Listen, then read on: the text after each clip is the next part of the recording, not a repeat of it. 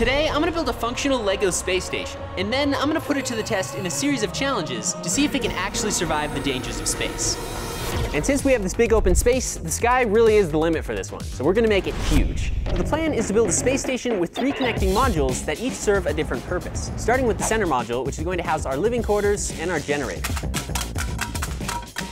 And since I want this thing to be massive, we're gonna make the center module about this large. And then what I'm gonna do is go around the corners and add some wedge plates so we can get more of an octagon shape. Then to finish off the base for this, I'm gonna add some Technic bricks to certify it and make it strong, and then add a layer of tiles on top of that so we can angle the wall.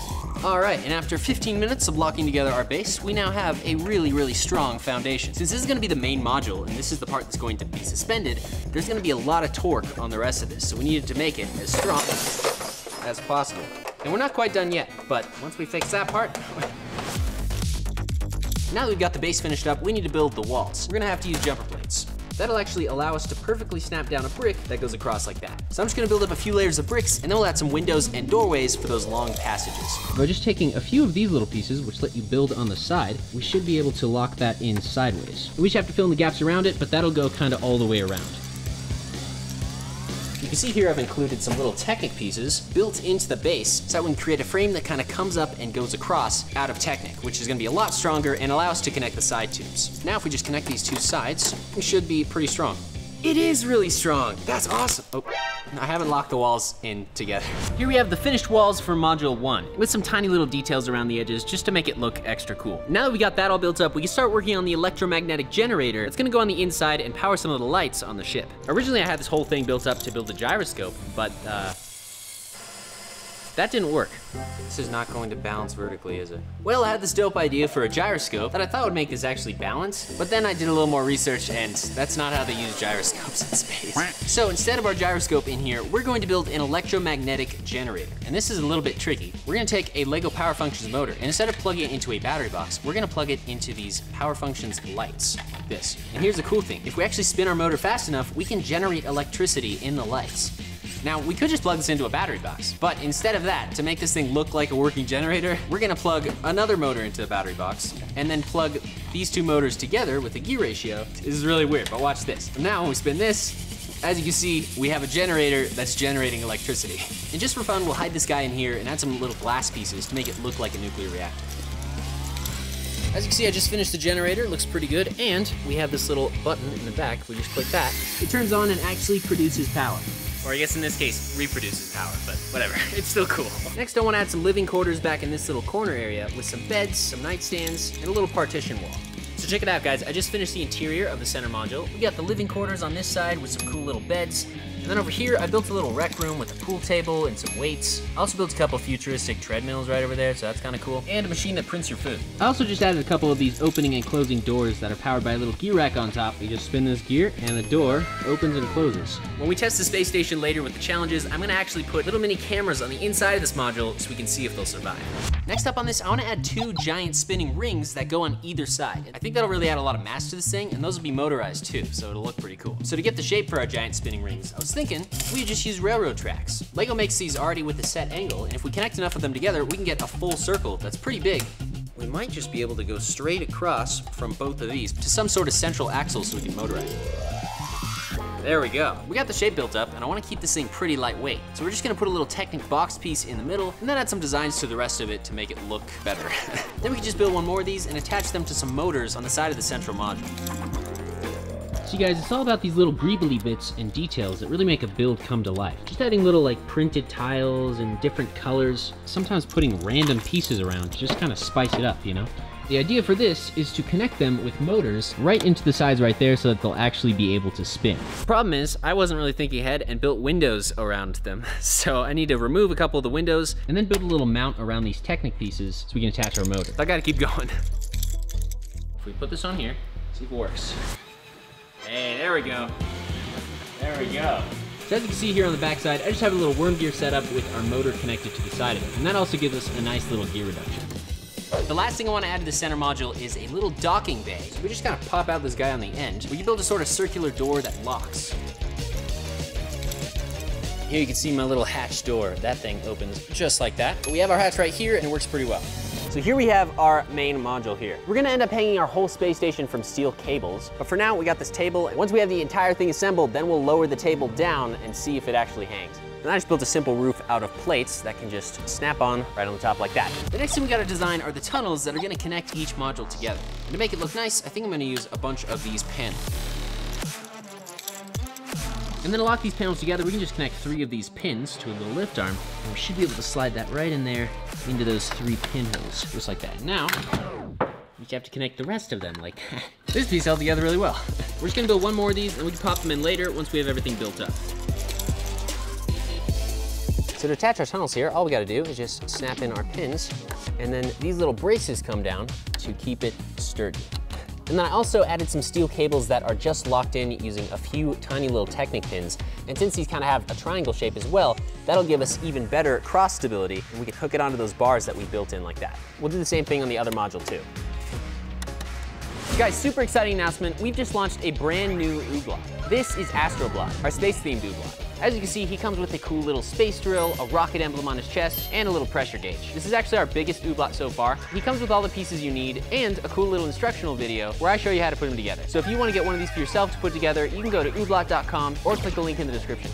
Now let's build the next part. Now that we've got the center module complete, we can move on to building module 2, which is going to house our air jet propulsion system and our solar array. First, we just gotta build this up like the other one.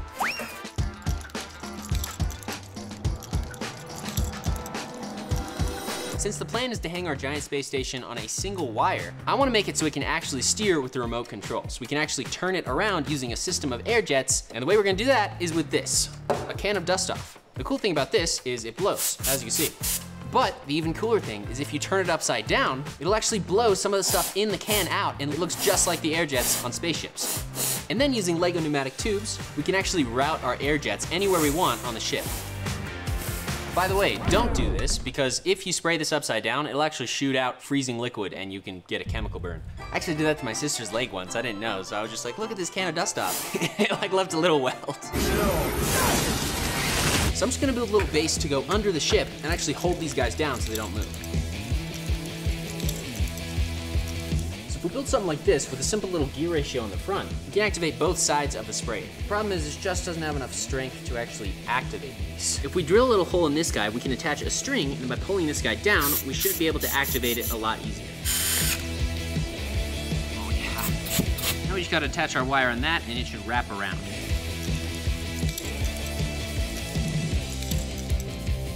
One should make that go. And it does. And the other one make that go. Whoa, and it does. Okay, I finally did it. Don't do this at home. I kind of went a more Technic route, but essentially the idea is there's this worm gear right here, which turns this axle. I just have this wire wrapped around clockwise, and this one counterclockwise. As you can see, one tightens while the other one loosens, so we can go to the left side. I don't think it's supposed to drip out like that. And then if we go the other way, you can see that one loosens and that one tightens. And now it's empty. We'll put one of these inside each of the ends of these, and then we can connect our pneumatic tube. And then once we build one more of these guys, we'll install both of them in the bottom of the ship, and we'll route the end of these tubes to certain positions so that we can steer it. I'm really hoping that works. Again, this is dangerous. Don't do it. But I did, so y'all can watch me get injured. The next thing I want to add to this are some solar arrays coming out on each side of our module. And for that, I'm gonna use these. These are Lego solar panels that are actually supposed to connect to one of these power cells and charge it. And then once this guy's fully charged up, you should be able to discharge the energy into a motor or something. And then I wanna run the power that'll actually generate into some solar shields to protect the solar panels from like asteroids. I went online and bought some extra solar panels for show. So I'm just going to build a duplicate one of these that looks like this so we can kind of extend our solar panel out. But this one will be the one that's actually generating the power. The nice thing is we already have some Technic connections on the sides, so we just need to come up with some sort of hinging mechanism that'll take a plate like this and fold it up to kind of protect the solar panels. And here we have our solar shields. Just a few little gears in there connected to the servo motor, and those things fold right over. I just gotta build up a few more of these because we're gonna put them on both of the side modules, but the ones on module 3 are just gonna be for show. Nice. I'm also gonna go ahead and build a little power station inside of Module 2 with this guy so we can see how much power the solar panels will actually generate. I have no idea if this will even work with these Lego solar panels, but if it does, we'll be able to connect the solar shields into this and see if they can activate. If not, bye-bye space station solar panels. The last thing I wanna do on this module is just add a science laboratory on this side. I'm gonna block it off with some of these nice opaque glass walls, and then build up some tables with some science equipment on top of them. This thing looks so dope. It's perfect. There we have our solar module with our rotating solar panels and our solar shields. So now that we got that complete, we can move on to building Module 3, which is gonna contain the space station's laser defense system. And this one's gonna be pretty dangerous. And the main thing that I wanna put inside this is a powerful 1-watt laser. And this thing is actually extremely dangerous. So, high protection. This thing is capable of focusing light at such an intensity that we can actually light matches just using the beam. Look at that. So we're gonna take this and put it on the inside of our space station with a little rotating mirror so we can actually aim it side to side. To angle our mirror slow enough so it actually works, I'm gonna use a single motor like this, put a little gear ratio on the end so it further slows it. We're gonna then take this worm gear assembly and snap it on here. So now we have 2 gear ratios, and this thing, as you can see, is spinning really slow, which should give us enough precision to angle the laser. And to make sure we're reflecting the entirety of the laser beam and not losing practically any light intensity, I'm gonna use one of these precision mirrors that's actually made for CO2 lasers. This thing reflects over 99% of visible light. Let's see what we got. If we shine this at our mirror, it moves our beam, as you can see. So we just gotta come up with a strong mount for this that'll sit inside here and then blast out one of these walls so it has room to go side to side.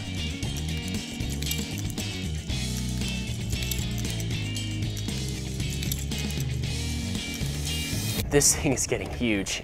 The more pieces I attach to this, the more nervous I get that as soon as we lower the table down, it's just gonna snap. This is it. Now that we have them all attached, this is the final moment of truth to see if it'll actually hang or not. Here we go. Lowered slowly. It's lifting. We're going up. And we did it. Introducing the USS Brick Science 4000 space station. This thing weighs a whopping 34 pounds and took just over 25 hours to build. You can see I also added plenty of details to the interior to make it look as realistic as I could, because we're about to test out all its features in 3 main challenges to see how it does against the dangers of space. I'm gonna start up our generator for the lights, so I just gotta flick on this little battery box in here. And there we go, we got lights. Starting with challenge number 1, the black hole test. So for that, we're gonna need to use the air jets to reposition this thing. If this works, we should see compressed air coming out of these little nozzles. Here we go, let's try this side. It's turning, look at that. Look, I can feel it from here. Let's try going the other way. It's working, it's running. It's actually coming out of this little hole right here. Let's see if it works on this side. Whoa, whoa. We burst a valve, oh no. Okay, so it's not working as great as I thought it would, but it is still working. I wish it was a little more visible. You can kind of see it like spurting out. Okay, honestly, I thought it'd be a lot more powerful. I think one of the canisters may have exploded on this side. So that system is out. Now we're just floating in space helplessly. So without air jets, there's no way it's going to be able to reposition after a solar storm.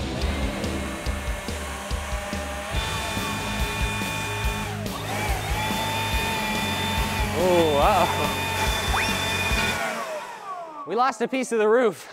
Without air jets, there's no way this thing is able to reposition itself in space to keep from going completely all over the place. So for the first test, I would say this thing fails, which brings us to our next test. We're gonna test out our laser defense system.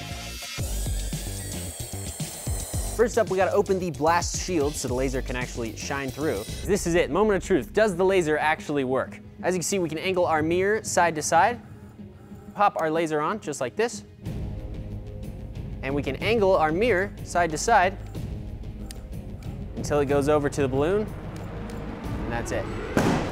Boom, look at that, dude. Okay, defense system definitely works. The thing about a laser this powerful is it actually has to have a black surface to be able to conduct heat. So for the scale of a laser this size on a space station this large, this would probably work for defense, but only if you're an alien invader with a black UFO.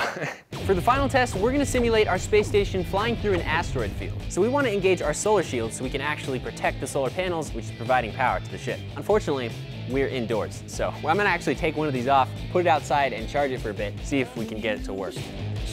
On the bright side, it's a very sunny day. All right, we successfully charged up our power cell. As you can see, it has 52 joules. So now we can plug it back in.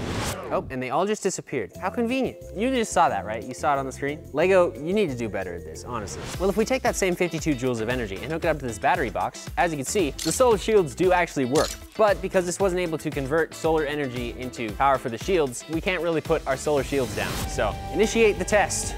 We're just gonna drop a bucket full of ice and rocks to simulate flying through an asteroid field. Uh-oh. Oh man, the ship is blown up, completely exploded. There's no way it passes the asteroid field test. There's station fragments all over and stuff inside the rec room. You can see it did a number on our solar panels too. These things are bent to crap. If we had those shields, it would've worked a lot better. Guys, that was super cool. This video took a ton of work, so consider subscribing. I think I'm gonna rebuild this and hang it from the ceiling in the studio somewhere, but check out one of these two videos popping up on your screen. I'll talk to you in the next Burke Science. See ya.